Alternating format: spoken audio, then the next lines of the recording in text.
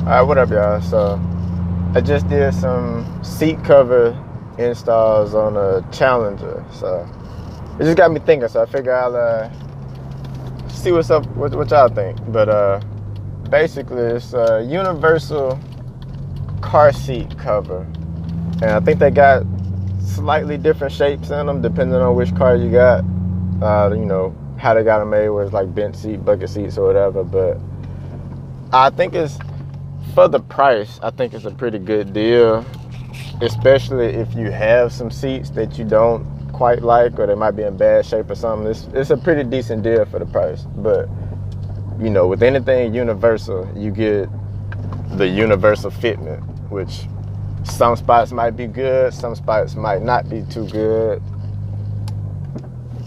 So you get that. But I put some pictures on the screen, but basically it was it's a black and red two-tone leather setup, and for the most part it fits pretty good. It's like some stretchy, kind of like the cords you pull on to let the seats down on certain cars. It's kind of like that, just some stretchy material that kind of hook and loop together.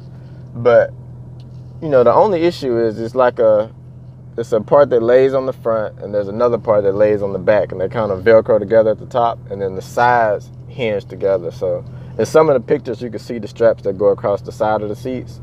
So that would probably be an issue for some people, especially if you're switching complete colors. Like if you got, like this was black and red seat covers on top of black seats, so it doesn't really show up too much. But like if you wanted to do like red seat covers on top of, let's say you had like a gray interior or a tan interior, you could see that side piece. And the same with the headrest. Like, you know, these headrests are set up different. So like the headrest is just a layer over the top, straps under the headrest, so the sides will still be there. But it wouldn't really be what you would need if you had like special seats or whatever, kind of like, all right, so if you had seats, anything like these, you wouldn't want to get universal seat covers. You want to spend the money and get you some extra seats.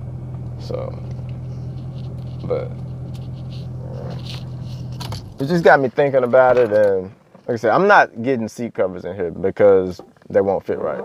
But I'm wondering, do I want to spend the money and just get these redone and get them redone in all red?